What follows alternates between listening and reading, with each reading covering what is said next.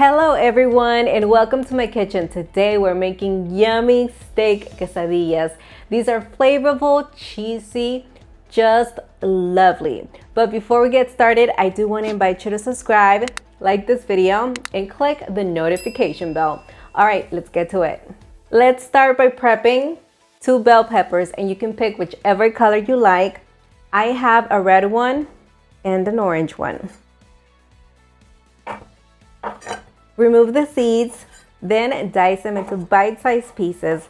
I feel it's better this way because that way you can arrange them easily inside the quesadilla.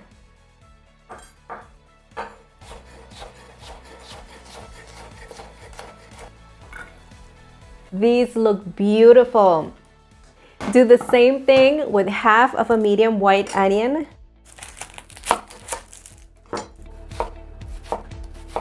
Transfer the onions into a separate plate because these are not gonna get cooked. Instead, we're gonna mix them with chopped cilantro to create kind of like a taco vibe. It's gonna be awesome.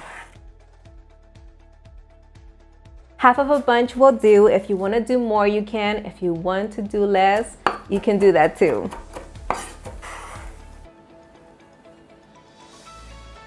Mix everything in. We're gonna cover it with plastic wrap because I'm gonna place it back in the fridge. That way it doesn't get all droopy. It's nice and fresh when we need it.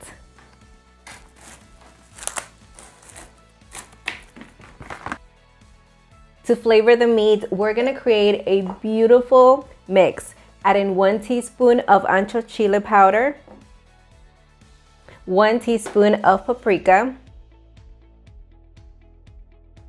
all of it in there. 1 teaspoon of garlic powder. Don't we all love garlic? I do. 1 teaspoon of ground onion. Yummy. Half a teaspoon of ground cumin.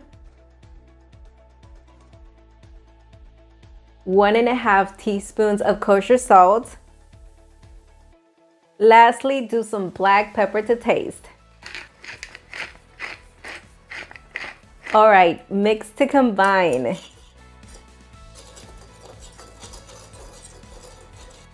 Then bring out 1.5 pounds of skirt steak and season it with the spices we just mixed. Be generous. You want to do both sides. Pat it in, that way it sticks nicely. I'm using skirt steak because it soaks up the flavors nicely, but you can use the cut of your choice. Heat a couple of tablespoons of olive oil over medium to medium-high heat to ensure a nice browning all around the meat. When the oil is nice and hot, add the meat.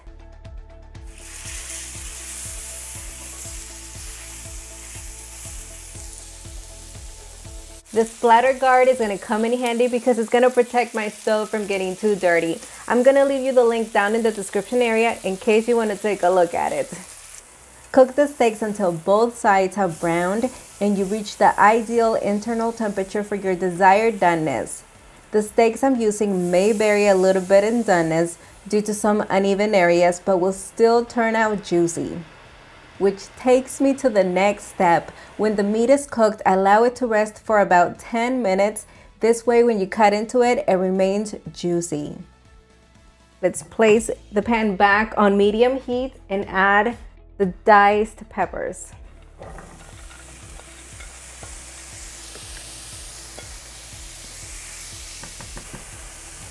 You want to stir as needed. And I like to cook them just until they begin to soften because I don't like them cooked completely, but it is your option. You can do either or. These look perfect. They're ready. We're going to season it with half a teaspoon of kosher salt. And you can add as much as you like. Stir everything to combine and remove from the heat. When slicing skirt steak, you want to do it against the grain. I start by cutting the long piece of meat in half and then identify in which direction the grain is running and cut against it. In this case, I prefer to dice the meat, especially for quesadillas, since I can arrange it more comfortably in between the tortillas. Look at it, super juicy and tender. By the way, I chose to cook it to a medium doneness. Cover it with aluminum foil to keep it from drying out. We are ready to assemble these quesadillas. I have a comal heating over medium heat and spray it with cooking spray. What I'm doing now is placing a little bit of mozzarella cheese at the bottom of the comal. Then I'm gonna take a tortilla, place it right over it. This part is so cool, just follow me. I'll explain it as I go. What's gonna happen here is the bottom layer of cheese is gonna get nice and crispy golden brown, adding another layer of texture and flavor.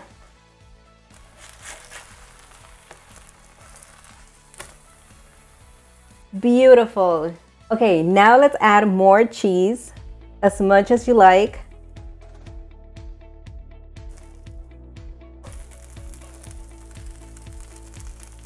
The bell peppers.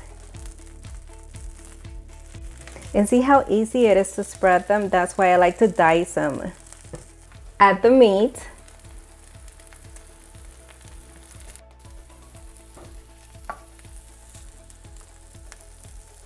The onion and cilantro.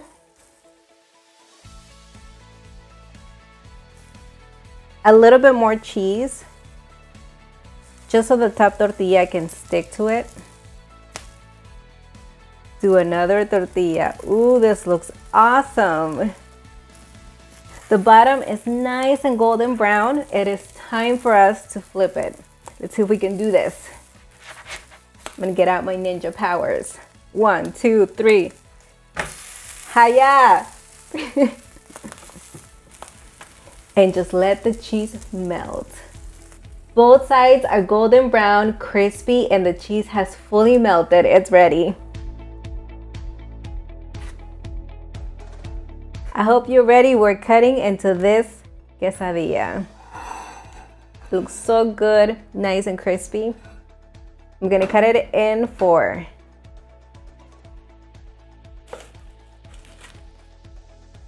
That crunch, I'm loving it. Actually, I'll leave it in 2. Check this out. Beautiful. By the way, you can also make them with corn tortillas. It's such a great way to make them and so delicious. I ended up cutting them in 4 for plating purposes. Now we're gonna dress them up. And I'm adding a little bit of shredded lettuce. This is actually romaine lettuce. We're gonna do a couple of tomatoes. And this is perfect because we're gonna do a nice salad with all of the toppings on the side. That way you can mix as you eat. Now do some dollops, or you can drizzle Mexican style cream.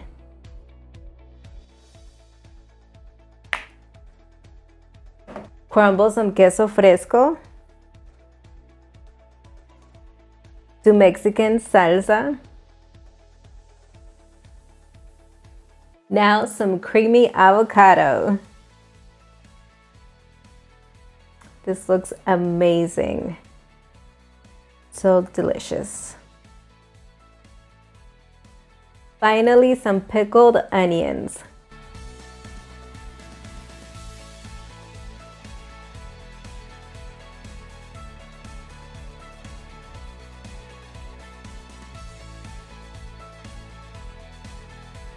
I'm so excited to taste, thrilled, but don't think I'm gonna have this by myself because we got company. Come on, Nelson. All right. You excited? Hi, everyone. This is the best time of the day. All right. I agree. All right, so I'm gonna have the corn tortilla quesadilla. And I'm gonna have the flour one. Yes, so we're gonna dunk it in all of the ingredients on the side. Get as much as we can. For all of you that call me lucky, I am. There you go. We got it. Ready? Go. Go.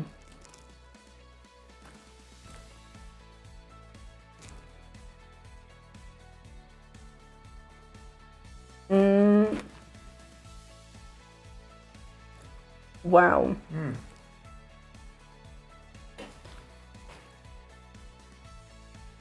This is incredible. So good. So good, yeah. We are lucky. I want some of that avocado. I love avocados.